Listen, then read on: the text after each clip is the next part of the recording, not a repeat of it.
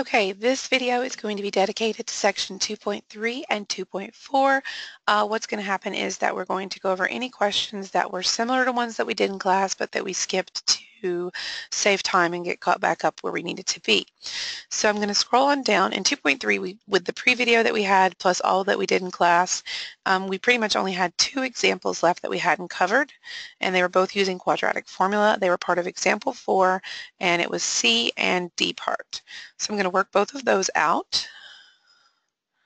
So when you want to do quadratic formula, the first thing you have to realize is everything needs to be on one side set equal to 0. So I'm going to add this 16x squared over to the left side. Once that happens, you're then able to label your A, B, and C. It's a good idea to check for a GCF to see if there's something that can be pulled out, but not all 3 of these have something in common. So it looks like my A is going to be positive 16. My B is going to be 24, and my C is going to be 9. Remember, our quadratic formula is x equals negative b plus or minus square root b squared minus 4ac all over 2a. So I'll write that down. Pop goes the weasel, help you remember it. And we're just going to plug in these values for those letters. So x equals negative 24 plus or minus square root 24 squared minus 4 times 16 times 9, all over 2 times 16. I always work out my radical part first, so I need to do 24 times 24 because that's my squared part. So 24 squared is 576. Let's write that in a different color up here. So, I thought that was a different color. 576 is this 24 squared. And then we need to do negative 4 times 16 times 9. So 4 negative times 16 times 9. And that's negative 576. So negative 576. So this actually works out to be negative 24 plus or minus the square root of 0, because that's canceling out, all over 2 times 16, which is 32. Anytime you get a square root of 0, you really only have one solution. It just has a multiplicity of 2. It's the same solution twice. So it's going to be negative 24 over 32, because you can't add and subtract 0 and get a different number. It's still going to be negative 24 on top. So then this needs to be reduced by dividing by 8. So that would be negative 3/4. So there's my solution to C part. For D, we need to get rid of these fractions first. That's usually my first step, and then I try to get it in standard form. So if I multiply everything by 7, since 7 is my denominator for all of the fractions, that means I distribute it to all 3 things in the equation. So 7 times 1/7 would just be 1, so that'd be x squared. 7 times 1 is positive 7. 7 times 4/7 would just be 4, so equals 4x. Get everything on one side by subtracting the 4x over, and it goes in the middle. A is 1, because it's 1x squared. B is negative 4 for negative 4x, and C is 7.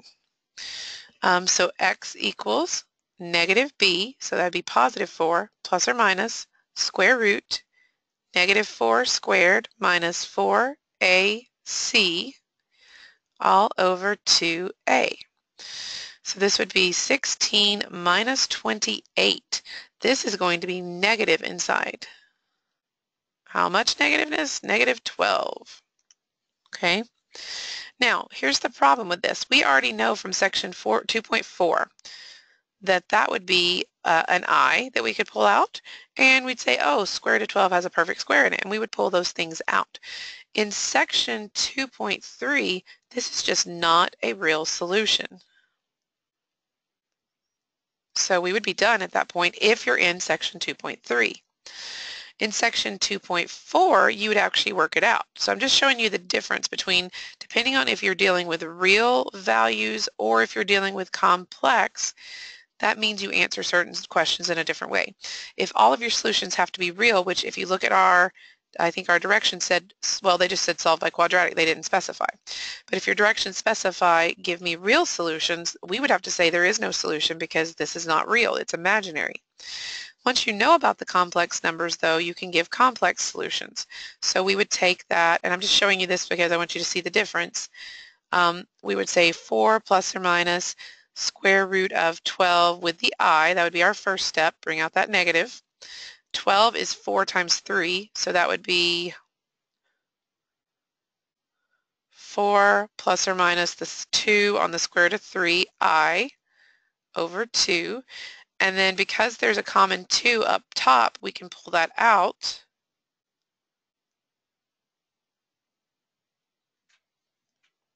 All over 2, and the 2's are going to cancel. So it would just be 2 plus or minus square root of 3i. But that's only if we are allowed to use complex solutions. So this would be the answer in section 2.4. You would actually go all the way. In 2.3, since this is the real number section, we don't know anything about imaginary numbers yet, we would just say, oh, that's not a real solution. We don't know what this is yet. So it's all based on what you know so far, and when you're working homework questions, you need to make sure you realize the section you're in. When you're in a section where you have not learned that knowledge yet, you shouldn't be using the knowledge. So we can't use the idea of bringing the I out until we're in the 2.4 sections and beyond. So just a kind of side note there. So that's the finishing part for the 2.3s. So I'm going to pull up my 2.4 notes from in class. We were doing some of these today and some of them last time. So I'm going to go through and do any of the ones that we skipped. So we did not do C part on example 1. This is squaring. We're just squaring a binomial that has an I in it. Remember, you don't just square both parts. You have to write it twice and FOIL. So 6 times 6 is 36. 6 times 7i is 42i. 7i times 6 is another 42i. 7 times 7 is 49 positive. I times I is I squared. So I always do that in parts. I squared, remember, turns into -1. So that means this whole guy right here is actually -49, not positive 49 anymore. So this would be 36 minus 49, which equals -13. And 42 plus 42i would be 84i. And that is written in standard form, the real number part and then the pure imaginary part. So that is how you do those. Okay. I'm going to do one more, the powers of I, just to remind you. In one class I got to this and in the other I didn't, so I'm going to put it on here for everybody. If you're trying to reduce down your i's to a power or value that we can actually deal with, remember we learned that it cycles through every 4 powers. So we decided that we could use a rule of dividing by 4. So 4 goes into 9 2 times, with that being 8. With 1 left over, we bring down our 2. 4 goes into 12 3 times. 4 times 3 is 12, and there's a remainder of 0. The part that matters the most, why we do this long division, is to figure out how much is left over. So I to the 92 is equivalent to I to the 0, which means it's 1, because I to the 0 is the same thing as I to the 4th. Because if you think about our little cycle here, I1, I2, I3, I4, I1 is here, so I0 would be 1 step back. So I4 and I0 are the same. So the answer here is 1 if they don't care about standard form. But if they ask you for the A plus BI, you have to put in an imaginary placeholder. So it would be 1 plus 0i. Okay. All right, this next section is all about conjugates. We only did C in class, so I'm going to go through these in good detail. So when you're trying to get rid of an I in a denominator, because remember I is a radical, you have to do the conjugate. So the conjugate of this one would be 2 plus 7i. So I'm going to multiply by that on top and bottom. So 2 times 5 is 10. 5 times 7i is 35i. On the bottom we have to FOIL. So 2 times 2 is 4. 2 times 7i is 14i. -7 times 2 is -7i, sorry, times 2 is -14i. And negative 7 times positive 7 is negative 49, but there's the I times I as well, so that's I squared.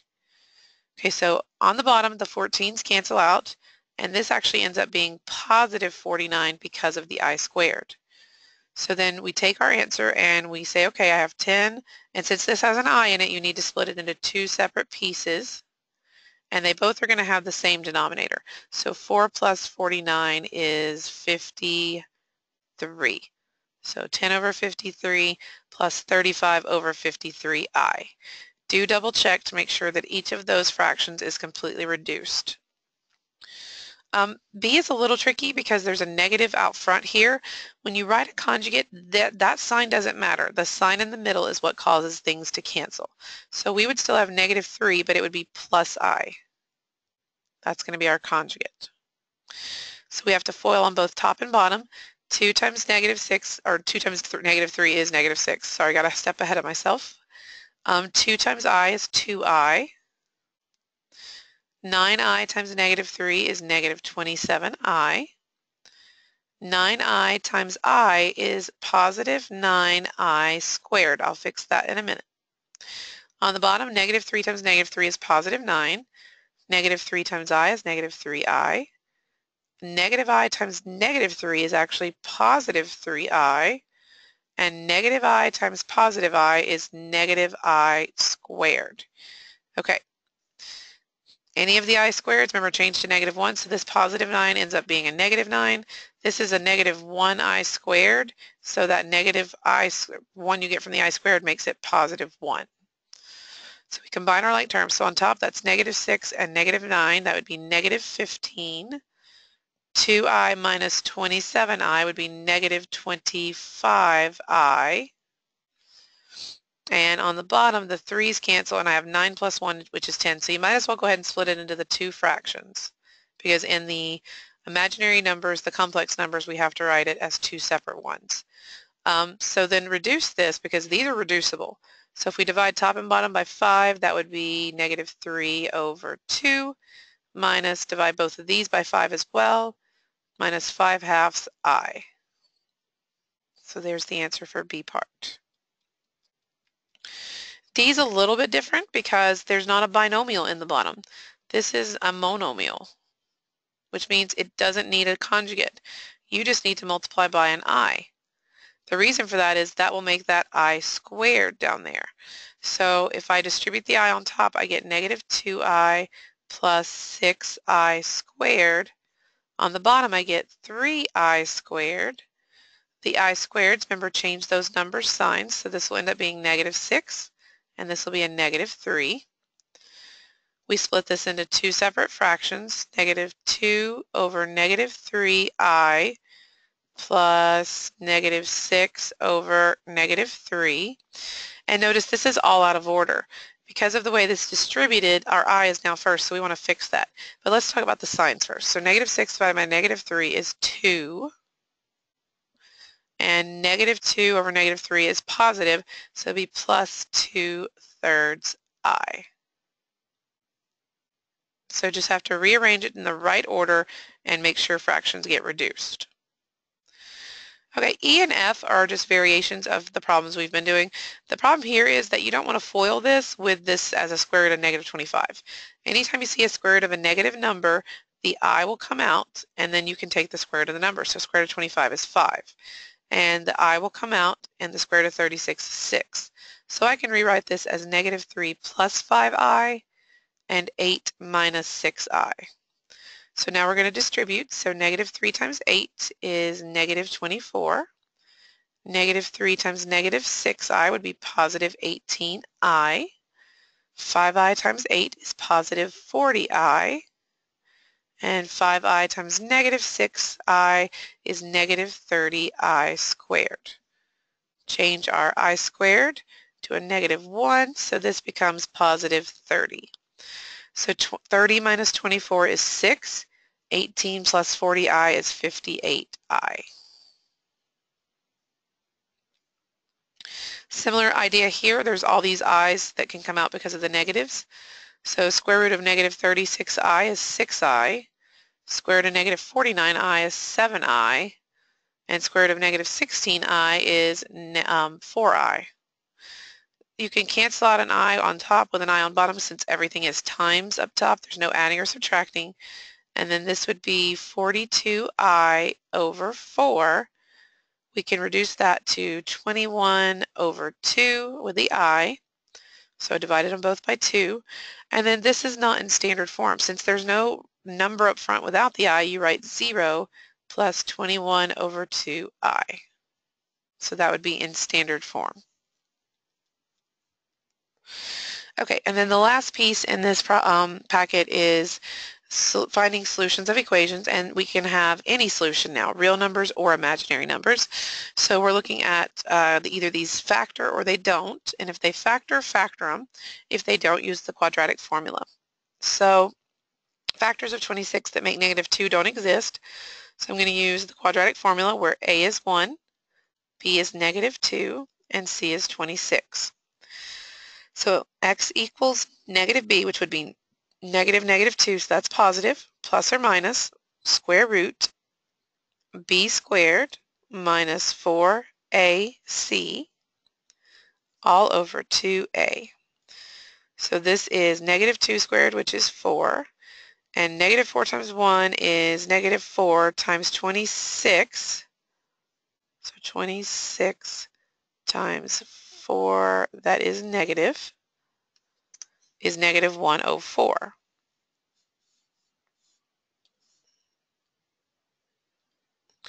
So that's going to subtract, but it's going to end up negative. So that means this case is going to have imaginary solutions. So we have 2 plus or minus the square root of -100 over 2, because 4 minus 104. This is 10i, because the I can come out, and then you have the square root of 100. And since I know there's an I here, I'm going to go ahead and split this into 2 separate fractions using the same denominator.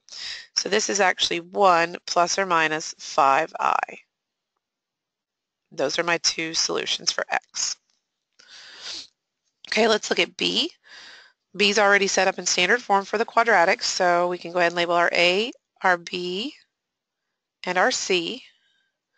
So x equals -b plus or minus square root b squared minus 4ac all over 2a.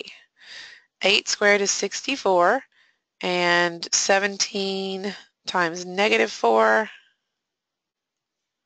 is -68. So this becomes -8 plus or minus the square root. 64 minus 68 is -4 over 2. So again, this one's going to have imaginary solutions. So -8 plus or minus, that would be a I, and then square root of 4 is 2, so 2i all over 2. And again, you can split this into 2 fractions, or you can just divide individually. So -8 divided by 2 is -4, plus or minus 2 divided by 2 is 1, so just I. Or 1i if you want to write 1i. I remember WebAssign will want you to split those into 2 separate statements, -4 minus I and -4 plus I. Okay, let's look at this one right here. This is also set up in standard form. So we'll do A is 1, B is 3, C is 6. X equals -b plus or minus square root b squared minus 4ac, close that off, all over 2a. So 3 squared is 9. -4 times 1 is -4 times 6 is -24. So 9 minus 24 should be 15, and it's negative. Just double checking. So this is -3 plus or minus the square root of -15 over 12. In this scenario, you still want to pull the I out, but square root of 15 doesn't have any perfect squares or is not a perfect square. So this is -3 over 12 plus or minus square root of 15 with my I out here over 12. The -3 over 4 can be reduced, but not the 15 and 12 because one is inside a radical and one is not.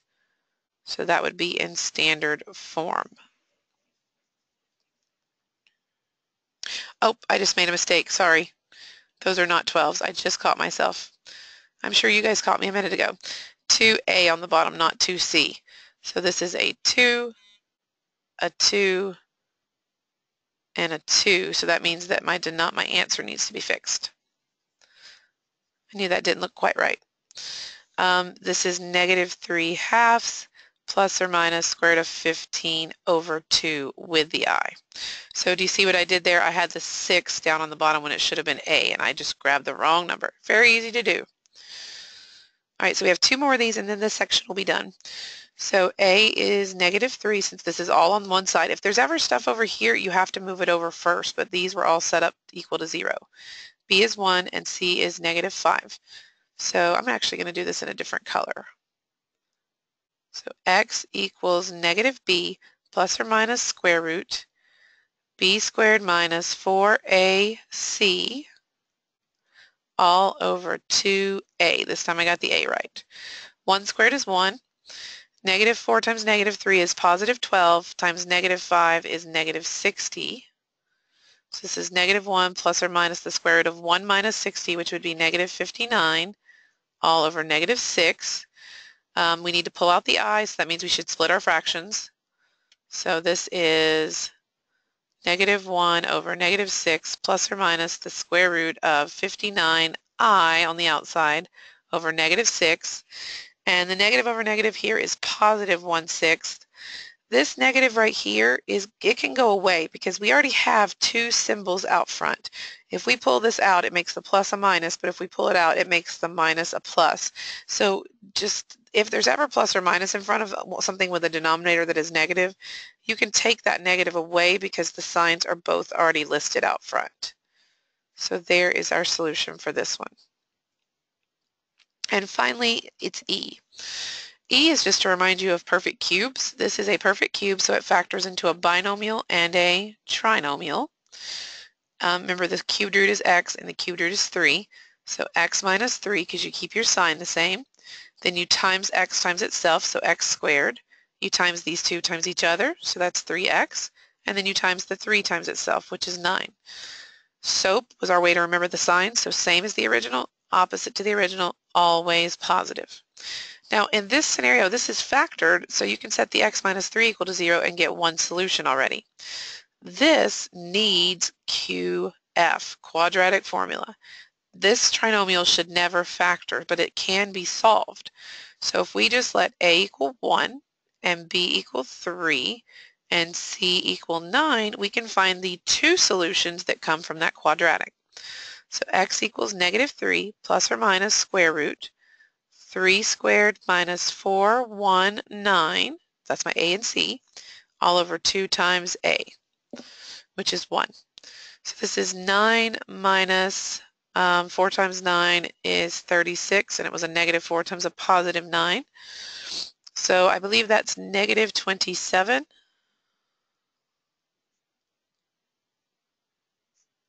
So because this is negative, we need to pull the I out, which means I'm also going to split my fraction. There's my I. And I didn't do this yet, but this is a perfect square factor inside here. There's a 9 inside there. So the square root of 9 is 3, and you still have a square root of 3 left inside. So it's actually got 2 things going on. There's an I that came out because of the negative, and the number had a perfect square as a factor. So -3/2 plus or minus 3 on the square root of 3 over 2 times I. And that is the complete 2.4.